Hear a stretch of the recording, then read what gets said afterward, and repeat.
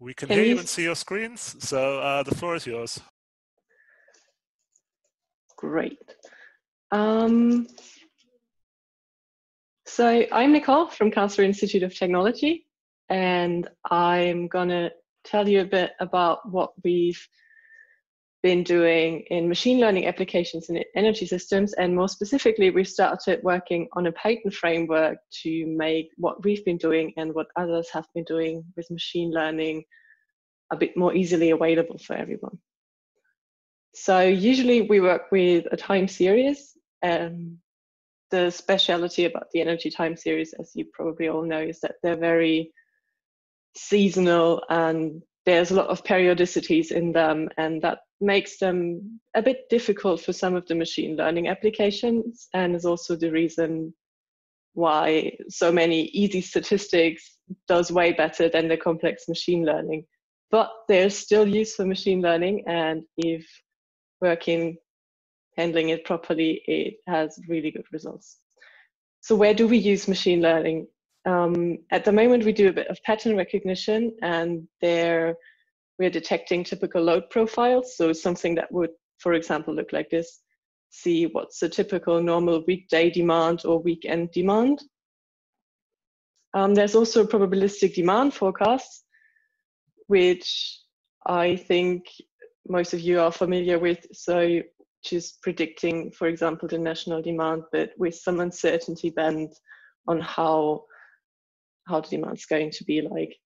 And we're also looking into post-processing, which is basically taking the output of, for example, the meteorological models and post-processing them in a way so that the statistical biases that are in there are reduced and we can use them properly in forecasting.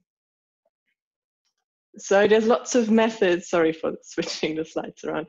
There's lots of methods that we already have available from either because we've implemented them or there's so many people working in machine learning and there's so much we can use there, but it's all distributed somewhere. So we want to streamline that a bit and have a Python framework that allows us to combine all these individual steps in the form of modules and either, for example, have a pipeline. So put in an energy time series, do some pre-processing, some forecasting, plot it in some way, then have an output, or go crazy throughout this graph.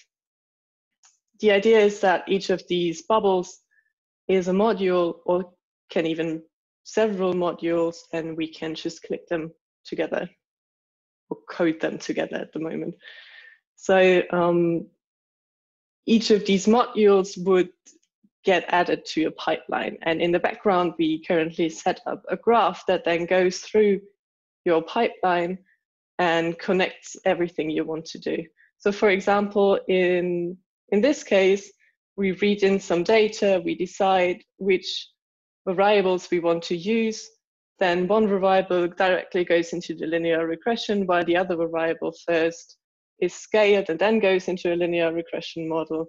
And either all the intermediate steps are plotted or just the result is plotted. And the idea is that with these modules and this pipeline, you can easily store the pipeline in the JSON file, and then you can access it later, making it more easier to reproduce the results that you have and also to just redo whatever you've done before.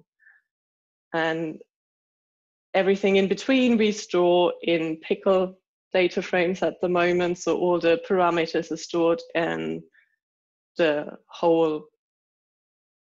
output of the modules. So yeah, there's lots of possibilities for machine learning in the energy system, and we're working on this new Python framework.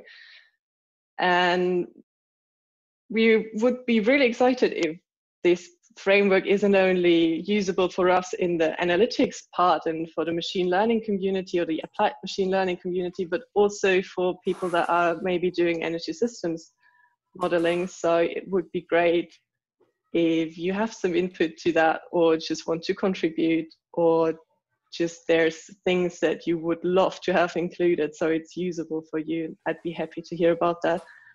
And we're looking for a name for the framework. So if you're really creative with name giving, I'm all in for it as well. Thank you. Thanks, Nicole, for keeping very good time.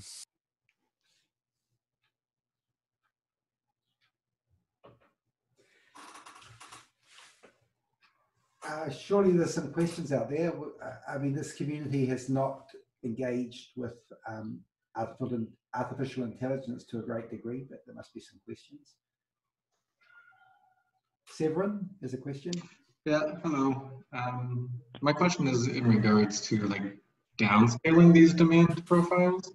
Often we want to do energy system analyses on smaller spatial domains, or rather, you know, with smaller regionalizations of your domain. So I'm curious if some of these machine learning algorithms could be used to like downscale a national profile, such as from NSOE, and at least get like a good bit for what the demand for different regions. Yeah, so it would depend on your input data. That's the classic machine learning answer, probably. So if you have regional data, then you can easily do regional profiles, or if you know how the demand, the total demand is distributed in the regional profile, in the regions, then you could do regional profiles as well. But if you have no idea how the total demand, how we get to that total demand based on the regions, then the machine learning won't help you, probably. Does that answer the question? Yeah, definitely. I've kind of thought about this idea a little bit over time, and I've always thought that it might be possible to use like the French RTE regions, for example, you know, which give a regional time series for their demand profiles, and then apply it to like the NSOE demand from France, and try to see if you could make some downscaling procedure work. I think that would be possible, yeah, if you have the regional data available. Okay, Ralph has a question. Just wondering what machine learning frameworks you're using or what you support, or perhaps another way of asking that is how you guide the user through this huge world of machine learning. Do you limit their choices or you let them implement anything they like within your pipeline? Well, in the one, we're basically working with sklearn as a base machine learning library, and we want to be, yeah, all the standard libraries should be available. We also want it to be, so we also want the pipeline to be able to work with Keras and PyTorch, or Keras, I don't know, but PyTorch definitely.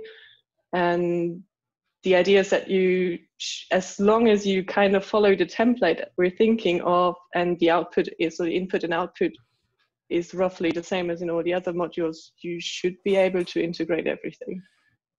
That's the general goal, at least. A question from Greg. Yeah, I was just curious if you've been engaging with the Climate Change AI forum and community, because I know that there is some power systems work being done by people over there. Not actively yet, but thanks for the hint. I'll look into that. Yeah, I know that I mean, they had to cancel a conference that was going to take place in a couple months, but there are definitely power system papers that were going to be presented there. Thanks. Yizing, question? Yeah, my question is, have you tried using machine learning to solve, for example, economic dispatch or optimal power flow problems in power system? No, not yet. Or we have been trying to get do optimal power flow with the probabilistic input, and we're using machine learning for that, but that's just work in progress now, so I can't tell you how good or bad that works at the moment. Right, thank you. Johannes? So hi, I was wondering if you have any references or any preliminary information, maybe GitHub or something, where we can get more information. On the Python framework? Yeah, on your work, what you're doing at the moment.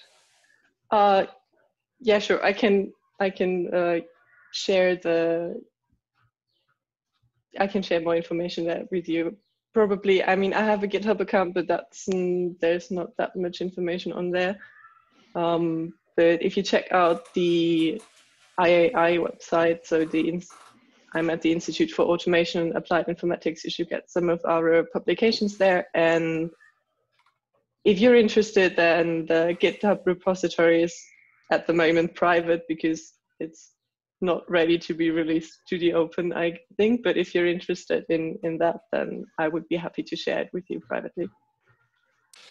Great, thank you very much, Nicole.